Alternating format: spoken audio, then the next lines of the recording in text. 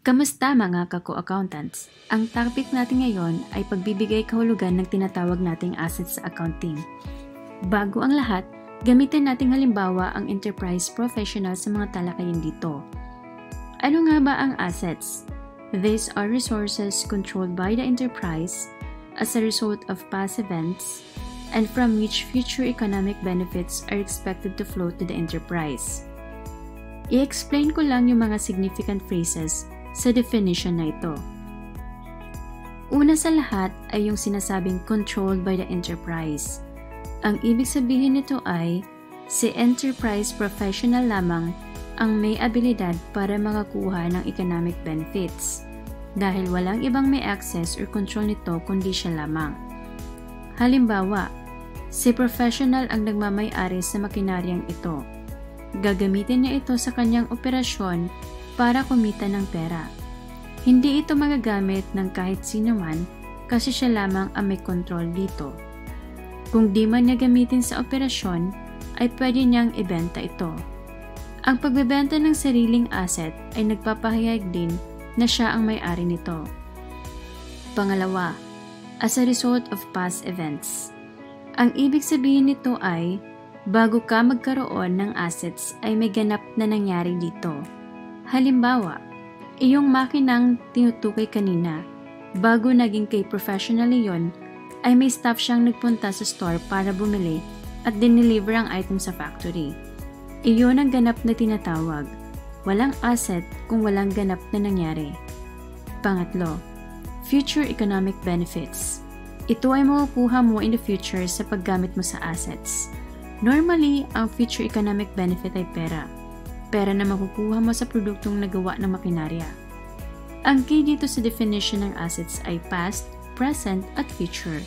There has been a past event, you have a present control over something that will provide future economic benefit. Alam mo na ngayon ang asset. Ano naman ang pwedeng gawin sa asset? Maraming pwedeng gawin sa asset. An asset may be used singly or in combination with other assets in the production of goods or services to be sold by the enterprise. Halimbawa, ang makinarya ni professional ay sapat na para makapag-produce ng produktong ibebenta nito. O pwede rin kailangan pa ang iba pang makinarya para mag-operate ito o mas maging epektibo. Pangalawa, it can be exchanged for other assets. Tinatawag itong trade-in, na kung saan ang asset ay iti-trade in sa mas bago or upgraded na makinarya o di kaya ibang bagay. Sa pag-trade in, pwedeng kailangan pang magdagdag ng perang ipangbabayad sa bagong makinarya or vice versa. Depende sa sitwasyon. Pangatlo, used to settle a liability. Pwede mong gawing pangbayad ito sa utang. Sa kadahilanan na ito ay nagbibigay ng economic benefit or pera. Either ibenta mo ang asset at ang perang nakuha mo sa pagbenta ay ipangbabayad sa utang o ang asset mismo ang ipangbabayad mo ng utang. Pang-apat, distributed to the owners of the enterprise. Pwede din itong ipamigay sa mga may-ari ng professional. Pero, during liquidation or pagsasara ng kampanya lamang. Kagaya ng ikatlong nabanggit, depende sa kung anong asset ito. Pwedeng ibenta mo muna at magkapera o ang asset mismo ang i-distribute. Punta naman tayo sa classification of assets. Ang assets ay makaklasify sa dalawa, current assets at saka non-current assets.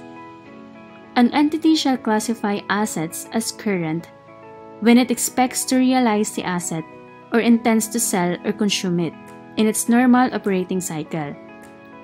Ibig sabihin, ang enterprise ay nag-e-expect na mabenta o magamit ang asset sa loob ng normal operating cycle. Ang normal operating cycle ay maaaring iba-iba. Depende sa business. Pero normally, pag hindi sinabi, ang assumption nito ay 12 months. Pangalawang criteria ng current assets, it holds the asset primarily for the purpose of trading. Kung ang purpose ng enterprise sa asset ay trading, regardless of whether mabenta or hindi ang asset sa loob ng 12 months, ay ituturi pa din itong current assets dahil sa purpose it is held. Halimbawa nito ay ang inventories, na maaaring di maubos na benta sa loob ng isang taon. Pangatlo, expects to realize the asset within 12 months after the reporting period. Ang normal na reporting period ay December. Kung ang enterprise ay umaasang mabenta o magamit ang asset sa loob ng 12 months after December, ito ay current assets. I-share ko din sa inyo na merong ibang enterprise dito sa Pinas na hindi December ang reporting period. Pwedeng March kagaya ng Japanese-owned enterprise at June para sa ibang American-owned enterprise. Lastly, the asset is cash or cash equivalents unless the asset is receipted from being exchanged or used to settle a liability for at least 12 months after the reporting period. Yung cash ay hindi dapat pinagbabawal gamitin. Kailan pa ito ipinagbabawal gamitin? Halimbawa nito ay kung may kaso or litigation ng company at kailangan maglaan ng malaking pera, pambayad at ito ay tinutos ng korte. O di kaya, order ng bangkong pinagkakautangan na maglaan ng 1 milyong pera sa bangko. Ang 1 milyong pera na iyon ay tinatawag na restricted cash. Makakatulong sa iyo ang checklist na ito upang malaman mo kung current o non-current nga ba ang asset. Realized within normal operating cycle? If yes, ito ay current assets. If no, tingnan natin ang kasunod na criteria. Held for trading? If yes, ito ay current assets. If no, tingnan ulit ang kasunod na criteria.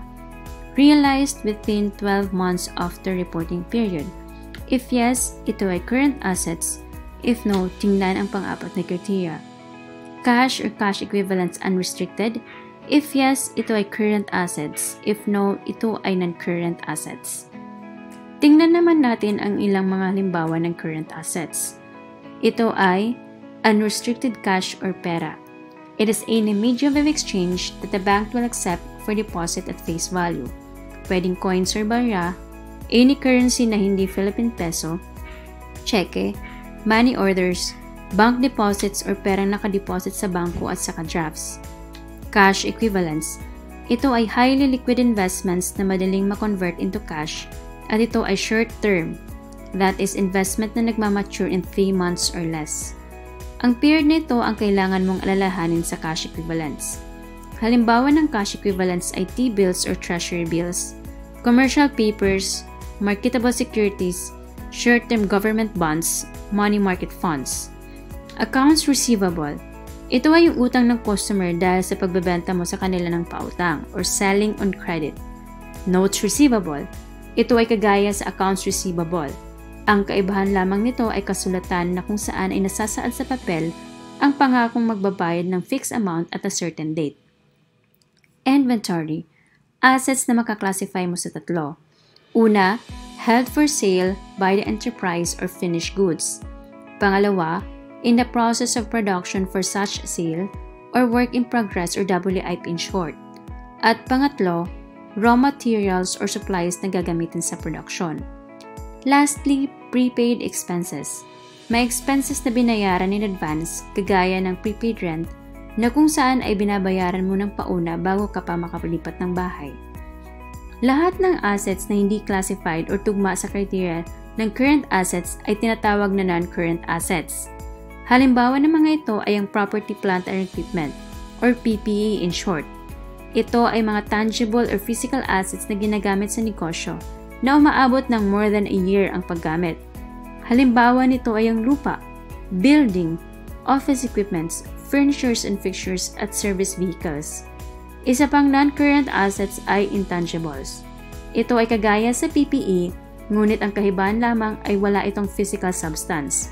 Halimbawa nito ay goodwill, patents, copyrights, licenses, franchises, trademarks, brand names. Dito nagtatapos ang lecture ko tungkol sa assets. Abangan nyo ang susunod na simpleng ehersisyo ukol dito, bilang simpleng pagsusulit sa paksang ito. Hanggang sa muli, Kako Accountants!